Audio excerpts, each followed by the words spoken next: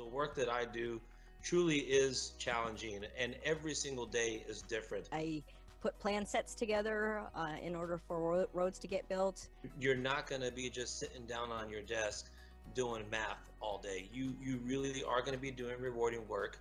I'm also a liaison with our local entities.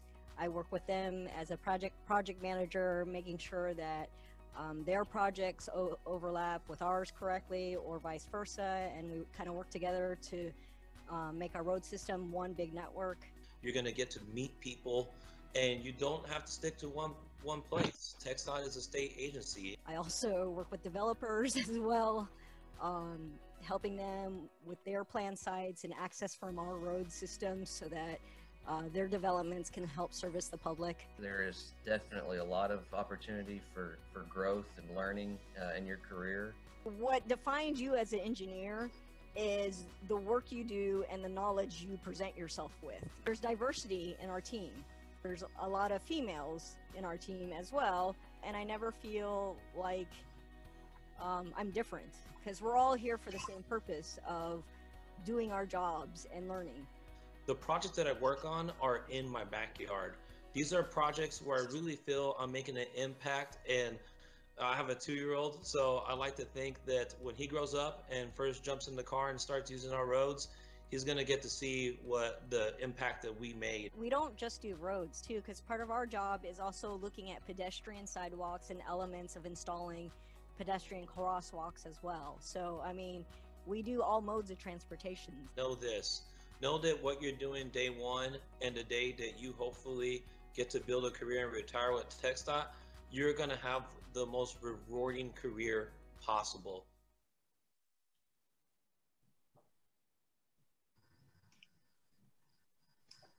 Now, I'm pleased to introduce our presenter, 2021 ASC Texas President Sean Merrell. Sean currently works for BGE Inc. as an associate leading the North Texas Traffic Engineering practice. He's previously been honored as the ASCE Dallas Branch Engineer of the Year, as well as the Edmund Freeman Young Engineer of the Year Award. He has served in many roles at ASCE, including the Dallas Branch President and the Texas Section CECON Chair in 2013. Currently, Sean is the ASC Texas Section President for 2020-2021 and is also the chair of the Frisco Parks and Recreation Board and the Collin County Planning Board. Sean received his Bachelor of Science and Master of Engineering degrees in Civil Engineering from Texas A&M University, where he served as the president of the ASC student chapter. Prior to college, Sean served in the U.S. Army as an Aero Scout observer in an OH-58 helicopter. Sean has been married to his beautiful and very understanding wife, Elizabeth, for 27 years, and they have 2 children, Sasha and Declan. Sean, please get started. Thank you. All righty. Thanks, everyone. Let's see here. I'm sharing screen too. Can everybody see that? Title slide, Networking for Young Engineers. All right, Jenny, I know one of the rules is to have everybody muted, but we don't have too many people on here, and this is Networking for Young Engineers, so there will be some networking going on. So I would like everyone to be able to talk in a little while. And if you're willing to share your cameras, that'll be great. I know it's early in the morning. Some of y'all may have just gotten up, but guess what? I just got up too. So here we go. So networking for young engineers. Let me back up a little bit. This is the slide I usually start with. So networking for young engineers. Networking is your friend, really. How comfortable are you walking into a room and talking to people? Can y'all do that? I used to not be able to do that. Not be very comfortable about it. How do you approach a group of 4 to 5 people, especially older people that are established in the industry? How do you start a conversation and keep it going? And where do you sit when you walk in, maybe say to an awards banquet? These are some of the things that we're going to answer today as we go through this presentation. So again, here's some of the learning objectives. By the end of this presentation, I'm hoping that you'll be able to understand the basic questioning and active listening skills, understand how to understand other people's interests, understand how to effectively network in a professional environment, and understand the importance of effective participation. If you're just a wallflower sitting on the side, you're not going to get anything out of networking. So you really got to open up and learn how to network. So here we go. So what is networking? The definition in Merriam-Webster's dictionary says networking is about building relationships, usually through personal contact. It's a learned skill. Some people seem to be naturals at networking. Some need to work hard to succeed, and some of us fail or fall or somewhere in between. In any case, part of the process of networking is learning how others do it, and most of us do that through networking as well. So, is this networking? It is. It's a car salesman. He's selling a car. So he's trying to create a network of people that will hopefully buy his product. Is that what you're going to be? I don't know. It depends on what type of engineer you're going to be. Is this networking? Being the fun guy, doing fun stuff. That could be part of networking. Really, I would like to have a blend of all of this. So you can kind of see, here's a little bit of networking going on around an office environment. People just kind of talking, chatting, collaborating, working together. So that's really what we're talking about. So today, I want you to get the most out of this presentation. So how are we going to do this? So I set a few ground rules. I really want folks to actively participate today. I want people to ask questions when you have them and answer the questions when they're asked. I want you all to stay awake. I want you to take notes if needed. I want you all to really utilize what you learned here today. This is going to be a very important class, I think, going forward. And I want you to strive to make yourself better. If you're here today on a Saturday morning at 10 a.m. listening to me speak, that probably means you're either needing help with networking or you're just a go-getter. You're out there trying to learn more, trying to get ahead. How many of your other classmates and friends are in bed now sleeping or doing other things? You're here learning about this. This is very important.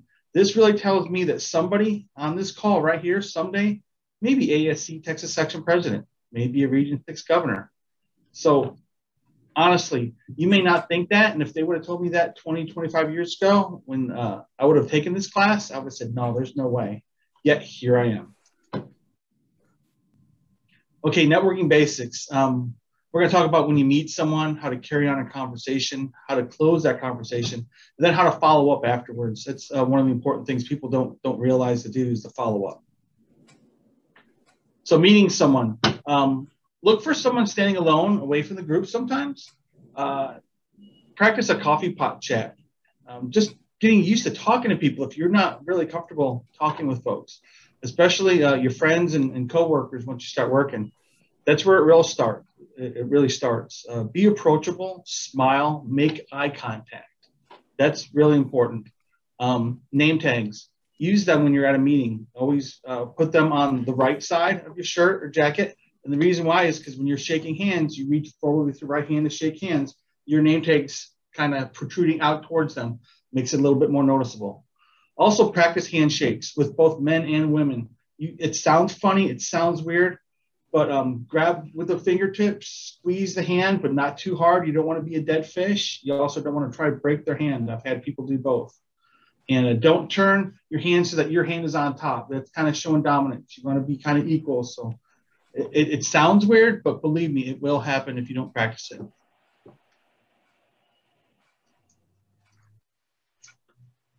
Carrying on a conversation. So there's different kind of questions. There's closed-ended conversations like, what color is the sky? Blue. It's a one-word answer. It's not very open-ended. You really want to go for the open-ended questions. Try and get them to talk. Try and get them to communicate. You want to look for conversation starters. Find a common interest, something that you both can identify with. Use this to help remember them. And I'll talk about remembering them in a minute. But don't ask too many questions. It's not an inquisition. I remember, and Clay remembers, we went to school together. And there was a guy, and he was always asking questions. His nickname was Question Boy. So whenever he came up, he just started asking questions all the time. And it's just like, oh my God, here he comes. But you got to find a balance. Remember the open-ended questions of who, what, when, where, why. But the closed-ended questions are yes or no or a one-word answer. And then there's things to avoid. You don't ask how old are you or have you ever done this. Things like that. You don't want to talk about politics. Usually that's kind of a non-starter in today's professional world. Everybody has their own opinion. It's just best to stay away from that. Same with religion, same with intimate topics. You can ask questions such as, what projects are you currently working on? What books do you like to read? Why do you like, this movie? I know, for instance, my CEO, he does not like sports. He doesn't follow sports. But he told me once that he reads the paper every day, and he'll read the headlines in the sports section. That way, if he's ever in a conversation, he can intelligently, talk about, oh yeah, I saw the Mavericks won last night. They won by 20 or whatever. At least you're knowledgeable about it. He doesn't follow sports. He doesn't like sports, but at least that helps with the conversation.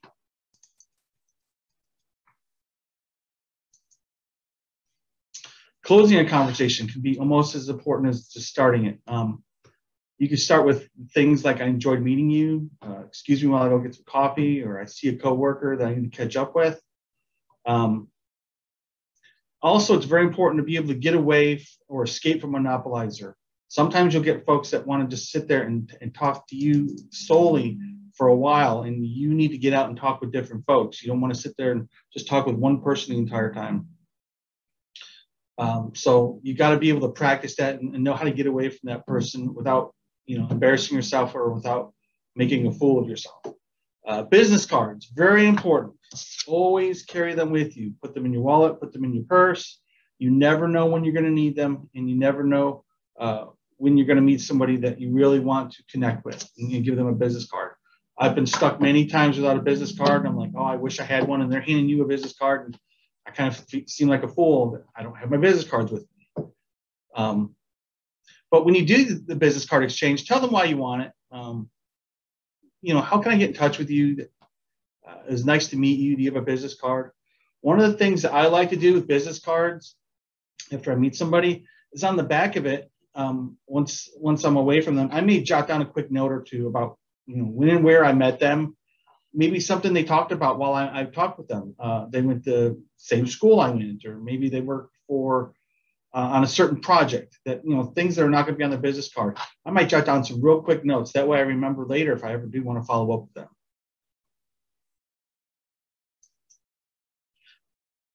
Following up, very important. If you talk to someone and say you're collaborating while you're talking about maybe teaming up on a project or exchanging some information on something, make sure you do that. If you say, hey, I'll follow up with you, or let's talk, let's meet, let's have lunch, whatever, do that. Don't just say that. Make sure you call them or email them. Better yet, if you really want to impress that person, send them a handwritten note. How many times do you get a handwritten note? I can count on one hand in the last 10 years how many times I've got a handwritten note. When I get a handwritten note, I read that thing because I'm just like, this is strange. I don't get these very often. Whereas how many hundreds and hundreds of emails do I get a day? I may miss it. Same with phone calls. You can miss a phone call. But that handwritten note, man, it's sitting right there on your desk. You read it. It's thoughtful. It's personal. You may want to also mention how or when you met them, especially if it's somebody really important, say like a public works director or a city engineer. They're meeting, hundreds of people probably a month. So you want to make sure they understand who you are and where you saw them and why you're following up with them. And again, make sure you keep your commitments. Send them in any information that you said you were going to send them if you did make that commitment. All right, time to get organized. So I talked about business cards. One of the things I like to do is I've got a collection of business cards. I've got a plethora of business cards over the years. A lot of times, if I see myself pulling out the same business card more than 2 or 3 times to contact them, that's when I usually put them into my Outlook contacts. Otherwise, if you did that with every single person you meet, you may never even talk to that person again, and you got this huge list of people in your Outlook contacts. So I only kind of save my Outlook contacts with somebody I've talked to more than 2 or 3 times, and I need to look them up. Make sure you jot down all your notes and memos. In Outlook, there's a notes feature, which a lot of people don't use, but I've started using it. It's really convenient. It's almost like having a bunch of yellow sticky pads all around your desk, but it's a lot more cleaner because it's in your computer. Your schedule. I live and die by my schedule, my calendar, and my computer. That helps schedule follow-ups. You not only have to just put meetings in there, but just reminders of when you talk to somebody or when you need to follow up with somebody. I've got clients that I want to do a touch point with them quarterly just to stay in front of them because there could be work coming out at any time. I just went and met with the city of Waco last week. was a former coworker of Clay and I's, Steve Martin. He's the assistant city engineer there. And I asked him, what's the best way to get work there? He says, come and visit us. If you stay in front of us, we're going to remember you. And when work comes out, you know, if you're on our mind, you're probably going to get some of that work. So that's what I do. I try to stay in front of the clients. So put that on your schedule and use your tasks feature also in Outlook. I'm just listening. I'm not. What's that? Does somebody have a comment? All right. Here's some networking do's. Make sure you're listening. When you're out there doing a lot of networking, especially when you're younger, you need to be doing 80% of the listening and 20% of the talking. You don't want to really upturn that balance too much. You want to give other people a chance to talk. You want to be able to pay attention and maintain eye contact and gather the information. A lot of times you need to be in information gathering mode. You may have competitors there at the same meeting talking about projects or upcoming things that may interest you, that if you're not sitting there listening and paying attention, you may miss it. And those could be important things that you may miss. So always keep your ears open. Same with your clients. Your clients may be saying something, hey, we've got an RFP coming out next month. You know, hey, I need to remember that, write that down and talk to whoever may be going after that RFP. So always listen for business opportunities. Another thing is to think, then speak. That was one of my big issues growing up, is I'd say something, and as soon as I said it, I'd have to pull my foot out of my mouth. Like, why did I say that? So make sure you think, then speak. Also maintain situational awareness. You don't want to be the guy or the girl, you know, yelling, having a grand old time, and everyone's kind of looking around at the meeting going, who is that? Because I know people like that. And yeah, they're fun to be around, but it's not very professional, I will tell you that. Make sure you mingle with others that you don't know. That's the worst thing you can do, is show up to, say, an ASCE meeting, for example, and sit with all your coworkers. What are you getting out of that? You can sit with your coworkers anytime. You work with them. You see them every day. Go sit with somebody you don't know. Try to find other people.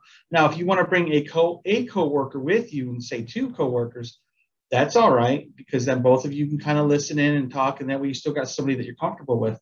But don't sit at a whole group of your friends that you already know. It doesn't, you're not getting any networking out of that. You're getting friendship, yeah, but you can do that anytime. So seek out people you'd like to meet. You know, I'd like to seek out decision makers between my clients, possible teammates that I want to team with on projects. Try to be a little outgoing, relax, jot down some key notes if you get a chance to. And then again, give out and collect business cards as needed.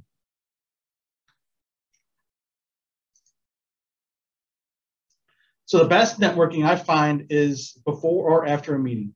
So my thing is to show up early, because a lot of folks will show up early, and that's your best time to network with them, because during a presentation or during a luncheon, it's a little bit harder sometimes. So I like to show up a little early. Make sure you silence your cell phone, of course. You don't want to be that person with the cell phone ringing during a presentation. Don't talk and don't gloat too much. You don't want to monopolize the conversation. Remember that 80-20 split I talked about earlier.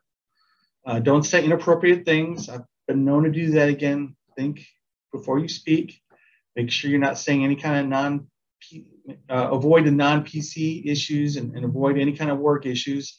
And you can see the guy over there to the right with his bulletin board there, and those are things you probably need to avoid saying. And above all, never ever drink too much.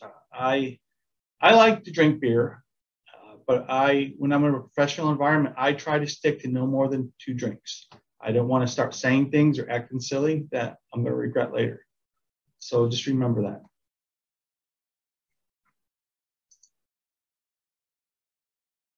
So use caution. Sometimes there could be over networking, giving out too much information about clients.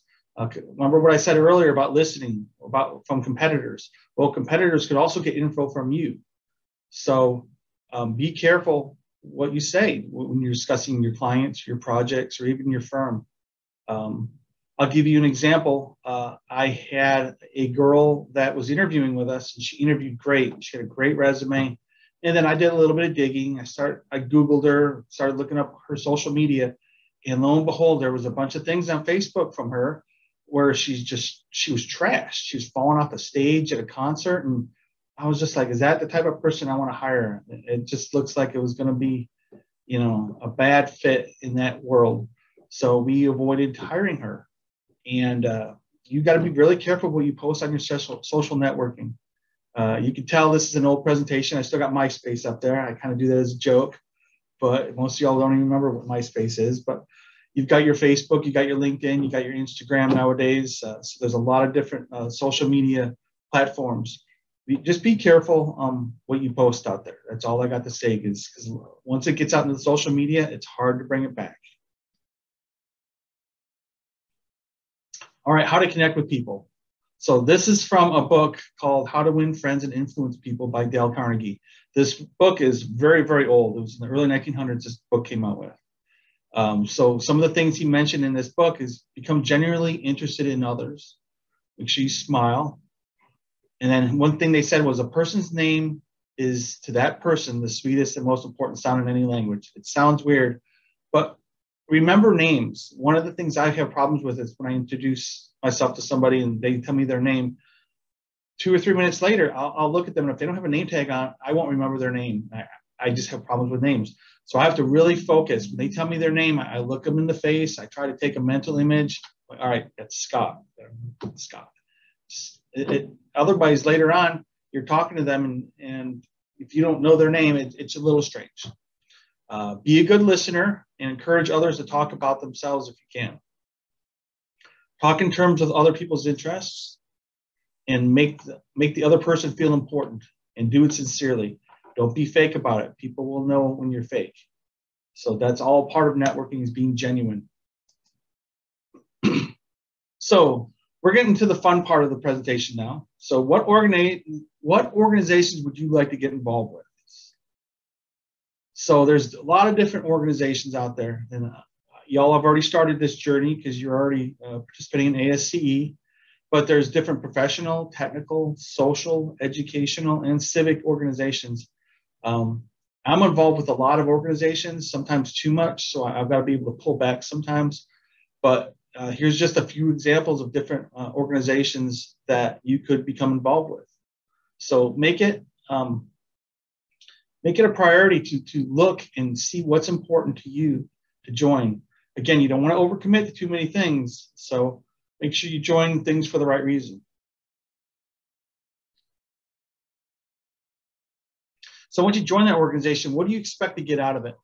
What will your employer get out of it? Because a lot of times, one of the things I encourage folks is when you go to get hired, you ask your employer, hey, what organizations will you pay for? What will you help me with? If they're not willing to help you pay for your ASC membership, you may want to honestly rethink who you're going to go work for, because ASCE helps not only you, but the industry. It helps the employer through marketing and networking.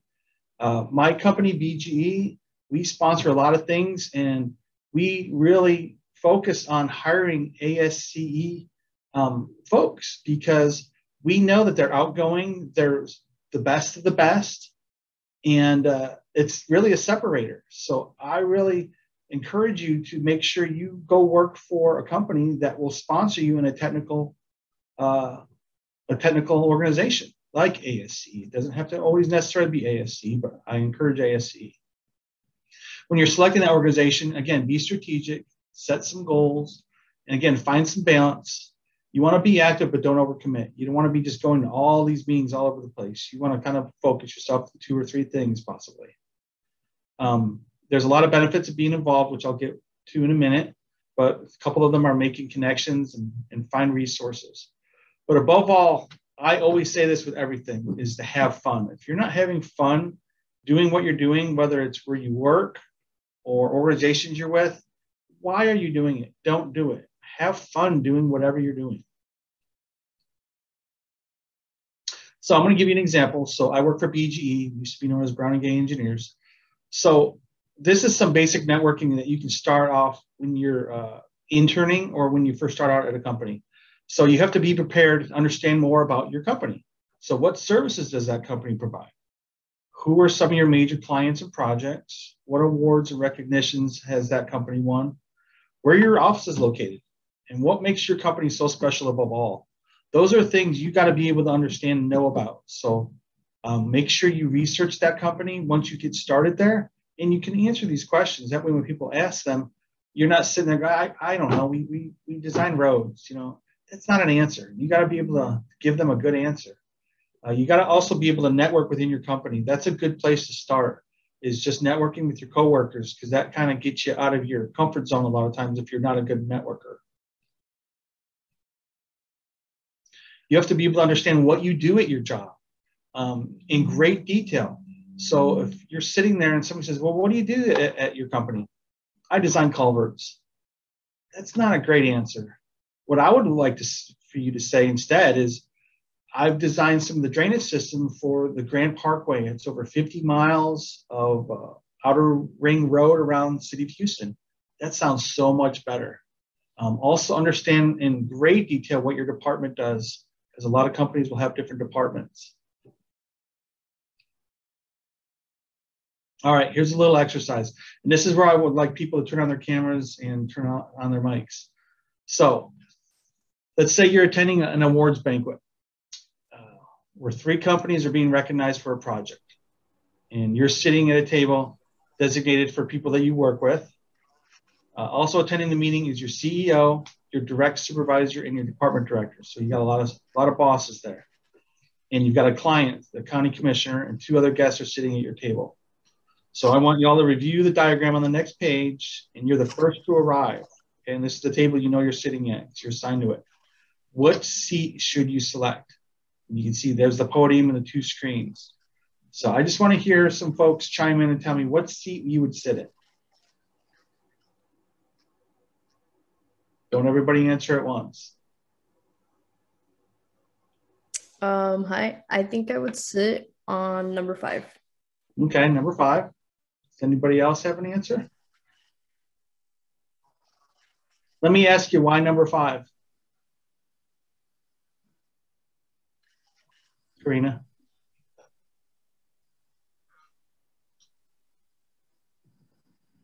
Unmute yourself, Karina. Is it not letting you? Okay. I changed it. Let's check again. Try now. There you go. Thank you.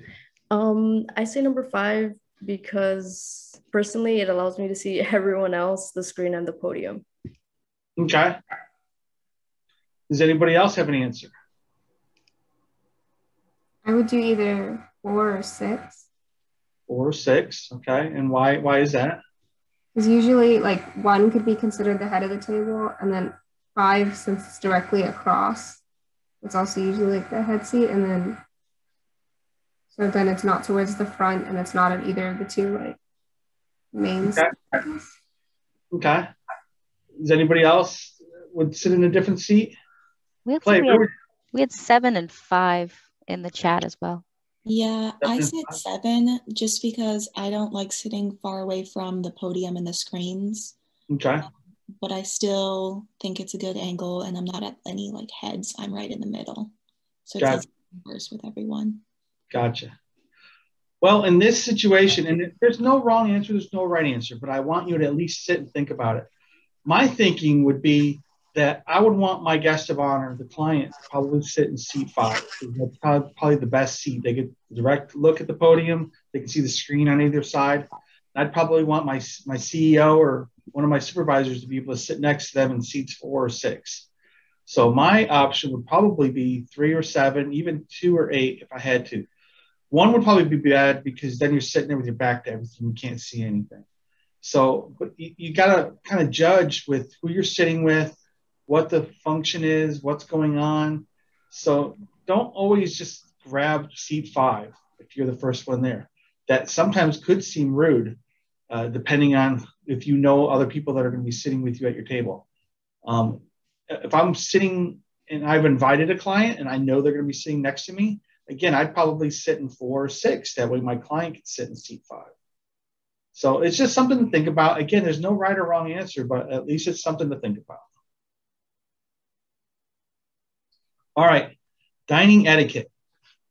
So one of the fun things I got to do before I went to Texas A&M is I went to Blinn University for a year or two. And one of the classes I took was they had a dining etiquette class. It wasn't like a formal class through school. It was like an after hours thing. And we got to sit and have a 7-course meal. I'd never had a full 7-course meal. And you had all the silverware, you know, on either side. And it was just amazing, all the things I learned from it. So I always thought that this was kind of important because you're going to go to a lot of functions. And if you're sitting there being the Neanderthal with your elbows up on the table while you're eating, you know, that you're going to stand out. So just a few items here. Silverware, make sure you start from the outside and work your way in. Make sure you place your napkin on your lap.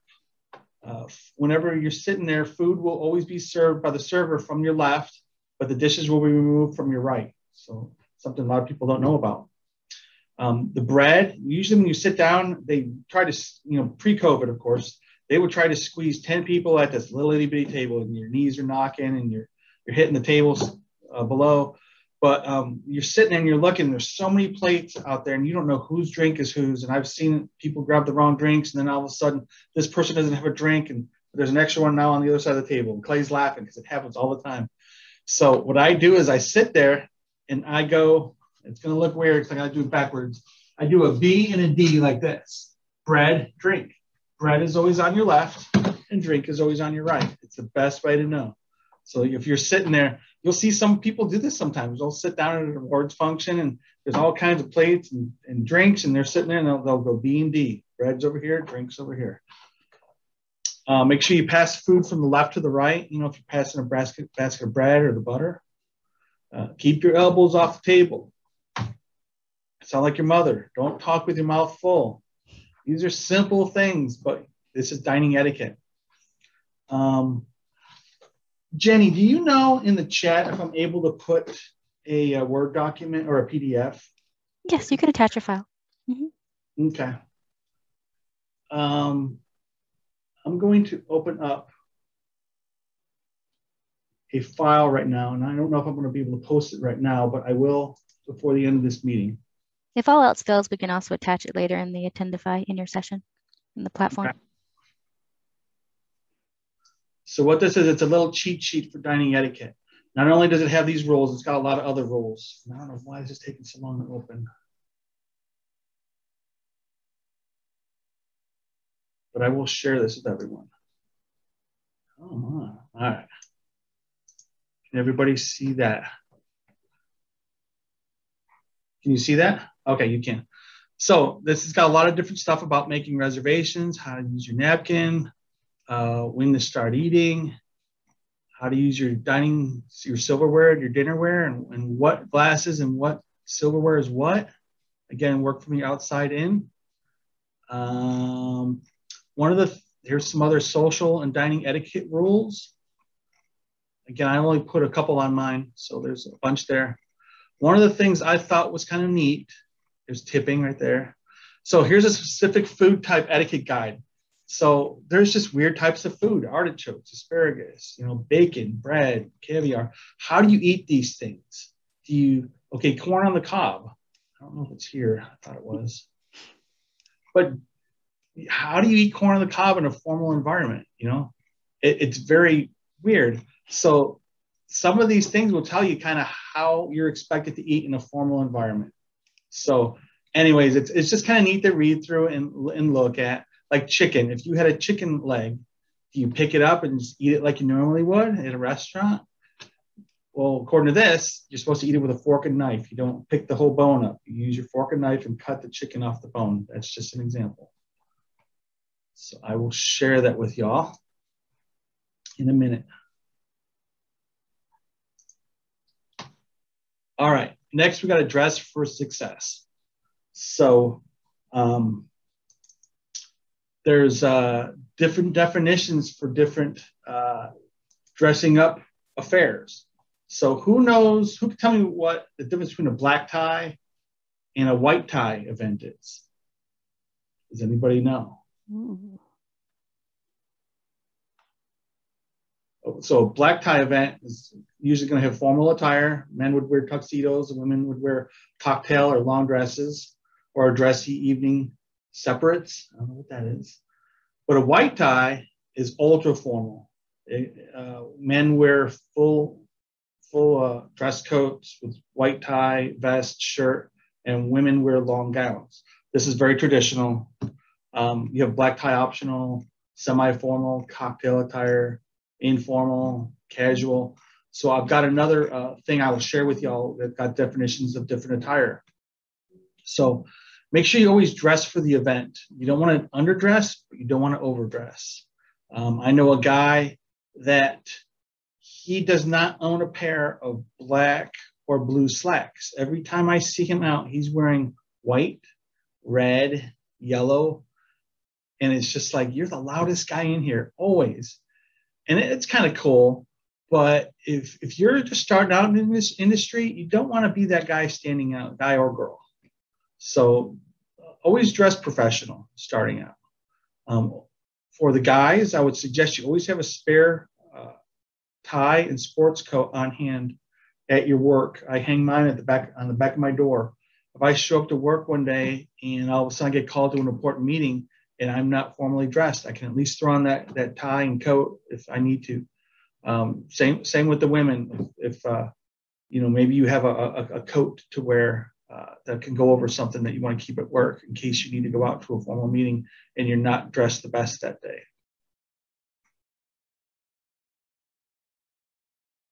So what's in it for me? Networking via ASC section and branches. So one of the things you can do when you go to ASC meetings is you can exchange ideas with some of your folks there. You can build your leadership skills. You can create long life professional connections. And again, I always encourage you to get involved at the Texas section or at your branch. So how does this transfer into leadership skills? So you can see that some of your ASC experience is transferable into your work experience. And I will tell you that a lot of this stuff is important. The first couple of years in your career, you're probably going to be more on the technical side and learning what everything is. But as you develop throughout your career, you're going to be on the marketing side probably. You're going to be on the sales side. You're going to be trying to sell what you're creating and what the people then you're leading are creating. So some of that can be built through ASC experience, such as fundraising or membership. You know, you got your fiscal responsibility at ASC, building a budget if you're on a certain committee. That can help you later on with setting priorities and building budgets at work. Your presentation skills, if you give a presentation at ASC, can help you with your public speaking while you're at your profession. Of course, negotiating. I've had to do a lot of negotiating, a lot of contract reviews with hotels and different venues through ASCE. And that's helped me at work to read through the contracts. A contract's a contract. It doesn't really matter. You still have your indemnification and things like that. And it's really important. And if you would have told me, oh, I got to learn about indemnification 20 years ago when I started, my eyes would have glossed over. And I'm like, I just don't care. I'm not worried about that. Well, someday you will have to learn about it and you will have to understand that type of stuff. So it's very basic legal language, but working through ASCs helped me understand that a little bit better so that I can apply it to my work environment. So one of the things I really want folks to do today is to make a commitment, commit to join or re-engage a professional or technical organization within the next 3 months. And I think y'all are already involved with ASCE.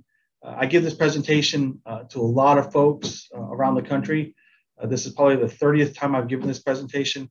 So some of this stuff doesn't really apply to y'all because y'all are already involved with ASCE, but I want to make sure that if you are in ASCE that you commit to being active within your organization, serve on a committee, seek out volunteer opportunities, and make sure you're networking at your meetings.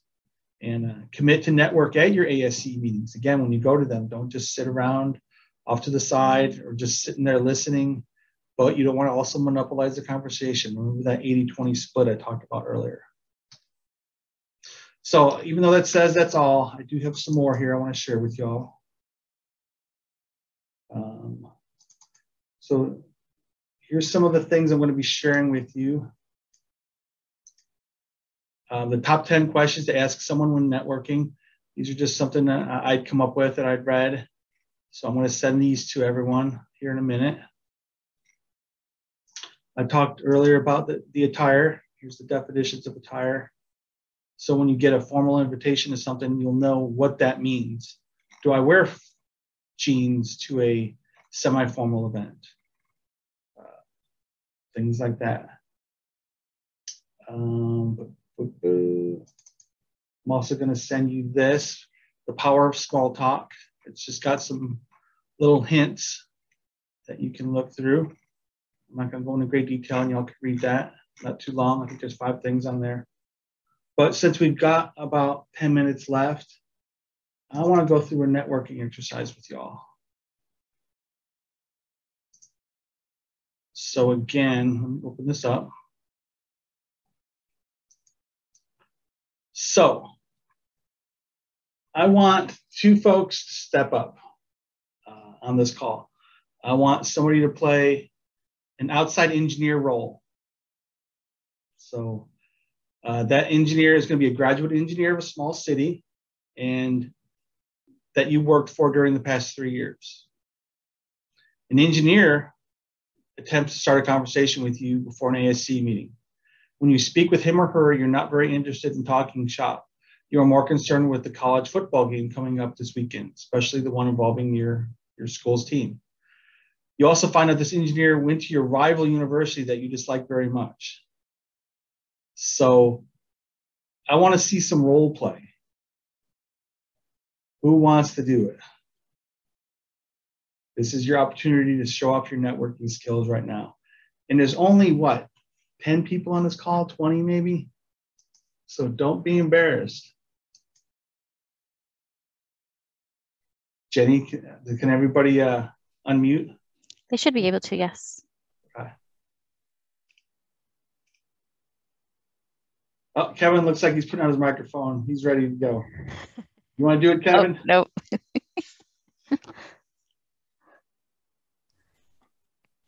Are you able to hear me? Yes, I can hear you. Okay, I fixed the problem. Well, I need work, so Okay. I need to work on it, so I can do it. All right. Who else wants to try it out? I need 2 people, so Kevin and somebody else. I'll do it. Devika? Okay. So just strike up a conversation. Pretend y'all are meeting. I just want to, we're going to critique it to see how it goes. So Sabika, you're going to be the graduate engineer, and Kevin, you're going to be the engineer who doesn't really want to talk. So Sabika, go ahead and strike up a conversation with Kevin. Am I the one who's only interested in football? Or do I have the roles reversed? Football. I'm sorry. No, you want to talk to them. You want to strike up a conversation. And Kevin is the one that doesn't want to really talk about much except college football. Okay. But again, introduce yourself, say what school you go to, and 10 your rivals, because you don't know that when you first start talking. And I'm sorry, I'm just a little bit confused. Am I playing Tom? Am I? You're playing hard to get. All you care about is the football game coming up. And Okay. Sabika is trying to talk shop, trying to talk engineering and projects and things. And all right. Hey, so are you excited about the football game coming up? Yeah, I was watching that. Do you know which 2 schools are playing? X school and Y school. Oh, that's awesome. I actually went to F.ASCE school. They have a really great engineering program. What about you? Oh, you know,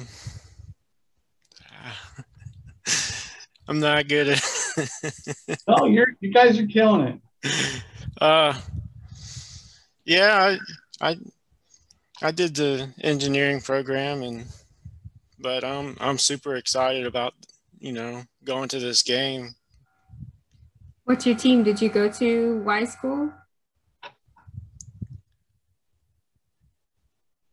I'm sorry. I'm having. You're good. What team are you rooting for? Did you go to Oh, schools? yeah, X team. Oh, nice, nice. How was their program? I'm guessing their football is great, but I'm curious to see what their engineering program was like. Actually, I'm kind of disconnected from their engineering program, and I'm just more involved with their football program right now. So. That's cool. That's cool. Where are you working right now? What are you doing? Oh, I'm at Z Company, and I'm a project manager. That's Okay, awesome. I'll let y'all off the hook. Okay. Thanks, man. No, you guys did great. So this is networking 101. So really, you're going to have difficult conversations like this. I've come up to folks that work for, say, a city I want to work for, and try to strike up a conversation with them, and they're just not interested in talking to me. Sometimes it's always going to happen, and you got to be able to either make them a little more comfortable, or you got to know when to walk away. You don't want to sit there and embarrass yourself either. So it's a fine balance of picking up on the cues of the person. They may be sitting there looking at the TV over the bar the whole time while you're trying to talk to them. And they're just looking off in the distance. Yeah. I mean, that will happen. So these are types of things you got to put yourself into, these different scenarios. And this is kind of hard doing it virtually. We usually do this in person. So does anybody have any questions on networking, or any maybe experiences they've experienced? Even any of the older folks on the call. Lindsay, what have you experienced on networking? Okay, so if y'all don't know me, consider myself an extrovert and I like talking to people. I did make the mistake of carrying on a conversation with somebody on an airplane once. I'm fine to talk for the whole flight, but I started talking to this particular gentleman and asking questions, and he was answering them. But the conversation was very one-sided. He was talking pretty much the whole time and would never ask me questions in return. So eventually I was like, you know what? This isn't a very mutual conversation. This is just a guy talking at me instead of to me. So I eventually just stopped asking questions and said, you know what? This conversation is not productive. In my head, I said that. And I was like, well, it was nice to meet you. I've got to do some work. And I did some reading or whatever it was that I had to do. So yeah, it was important to know when to just let it go. Yeah, no, that's good. How about you, Clay? Do you have any experiences? Oh, plenty. I can say I've historically been an introvert, and it's taken me a long time to come out of my shell. And so I'd say there's a high likelihood of the students we have on the call that are civil engineering students. A lot of y'all are probably introverts. We tend to be. And two things really helped me come out of my shell. Number one is that I have a little brother who can sell ice to the Eskimos. That guy can talk to anybody. And when I found myself in situations where I needed to come out of my shell and talk to people, I'd think, well, what would my brother Joey do? He'd go up, he'd shake somebody's hand, and he'd start a conversation. And so I started to kind of live vicariously through my brother, and that helped me a lot because it just kind of gave me a confidence out of nowhere, really. Man, what was the second one? Early on a Saturday morning. Practice makes perfect. Being involved with ASC gives you plenty of that. Being able to speak in public gets you comfortable out in front of people. And I think that naturally segues right into networking and walking up to people out of the blue. It's tough, but, go out there and you'll learn there are certain topics you can start a conversation with just about anybody and be on solid ground. You'll learn what those are, and practice makes perfect. Very good, Clay. I appreciate that. How about you, Mark? Do you have any words of advice? Mark Stark.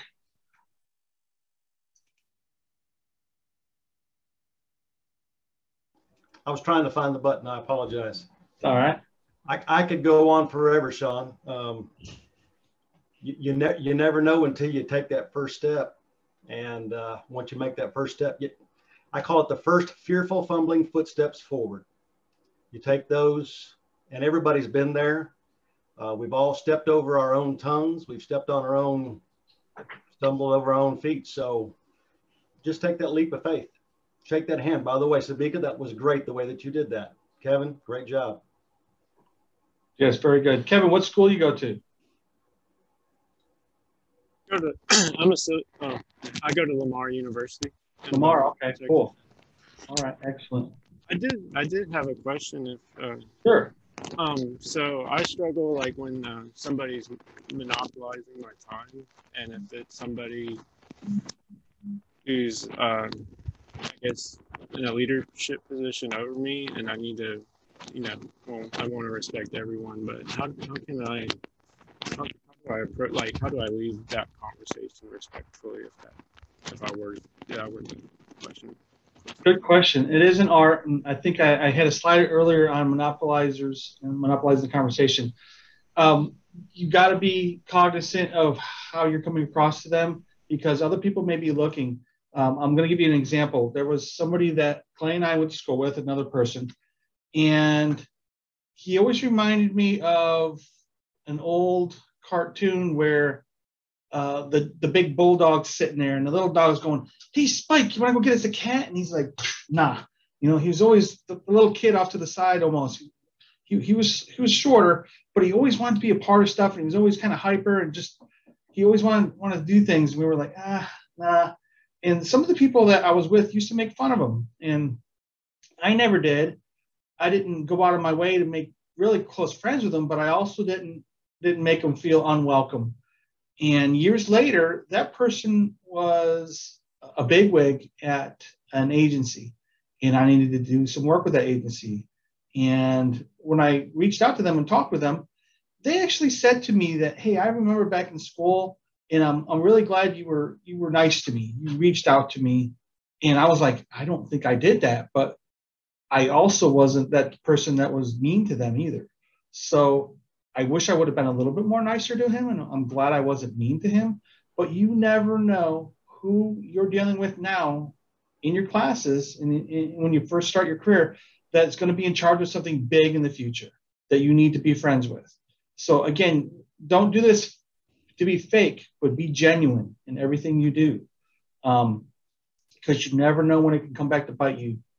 But getting away from a monopolizer like that, you got to be patient. You got to listen to them for a little bit. You can't just walk away right away. Give them a couple of minutes, and then you got to find a logical excuse. Hey, I need to use the restroom. I'll be right back. I got to go talk to this person, or I got a phone call to make, or something. You got to make an excuse to get away from that. Something I've actually found that worked for, you say a boss in particular, who you have to be really careful. You don't want to disrespect them. They're trying to impart some sort of wisdom on you. I actually use and it's usually true. I had this big project, and I'm prioritizing it right now. I'd like to get back to working on it. Is there something else that you want to prioritize in my task list, or I'll just go back to that one and keep it as my task list? So going back to work, and that you're making an effort to monopolize your time at the task priority, and that every time. Oh yeah, please do. I don't want to interrupt you. Every time. Obviously, Jenny, that was a previous employer. Of course. Lindsay would never do that. I think I do it to her. All right. So everyone, just so you know, in the chat box, I posted those 4 things I said I was going to post. So feel free to download those and use those as you need to, with the dining etiquette and the food and the attire and the other things in there. But we probably got one time for one more question. Does anybody have another question?